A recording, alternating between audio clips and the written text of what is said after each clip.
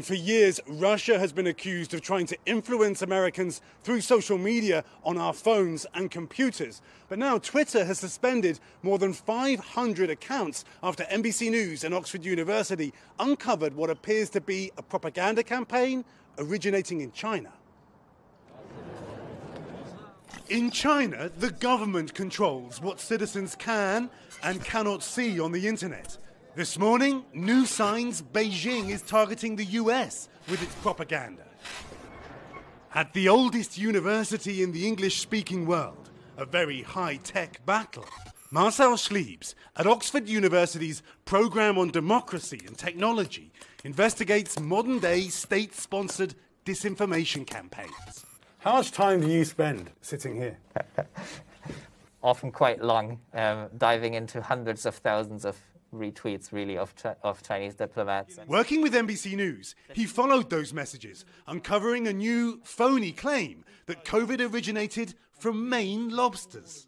An allegation Maine's CDC told us was a load of codswallop, the FDA saying there's no epidemiological evidence backing it up. Yet, online, it was starting to pick up steam.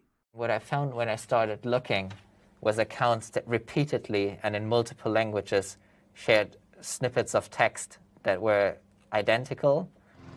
NBC News and the Oxford Lab identified over 1,500 tweets falsely claiming that coronavirus was imported to China on American seafood. Just the latest twist to a bogus allegation that Chinese authorities have been pushing since the start of the pandemic. One of the first places the propaganda appeared was in a Chinese language article. A Chinese diplomat tweeted the report in English. Soon, more than 1,000 tweets were being sent out on multiple fake or hacked accounts.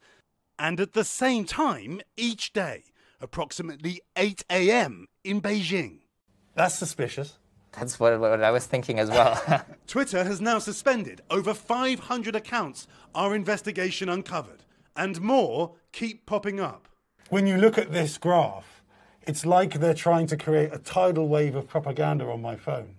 Now, researchers who've investigated Russian propaganda are increasingly focused on the threat from China. The content that we get in our social media feeds mirrors very closely official government policy. It's got talking points, it's consistent, it's delivered on a regular schedule.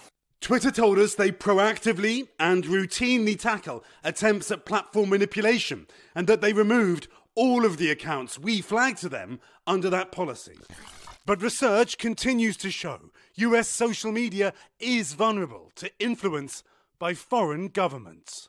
And in response to our reporting, guys, the Chinese embassy here in London told us China has always been committed to making its voices heard in a truthful, objective and fair manner and opposed to the fabrication and spread of disinformation. China is the biggest victim of disinformation. In that statement, it accuses Western media and governments of spreading false rumours about COVID and of China bashing. Just this month, guys, the World Health Organization launched a new effort to try to find out the truth of where COVID came from. Guys? Oh, it's a fascinating story, Keir. Thank you. Hey, thanks for watching our YouTube channel. Find your favorite recipes, celebrity interviews, uplifting stories, shop our favorite deals, and so much more with the Today app. Download it now.